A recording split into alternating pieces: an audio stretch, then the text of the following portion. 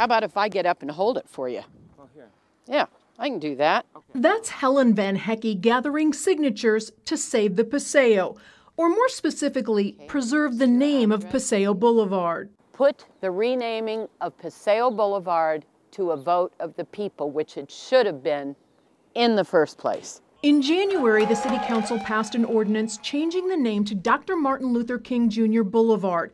Van Hecke says her group has nothing against Dr. King, that this is about preserving history. He was a wonderful activist.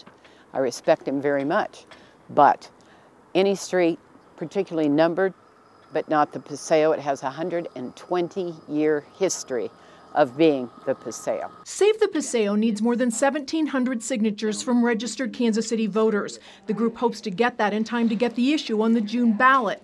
Van Hecke, who grew up near the Paseo, believes it will happen. I have wonderful thoughts about Paseo High School. My friends attended there, all kinds of good things. But it's history, and I don't want it to be erased. Well, thank you so much. Have a great day.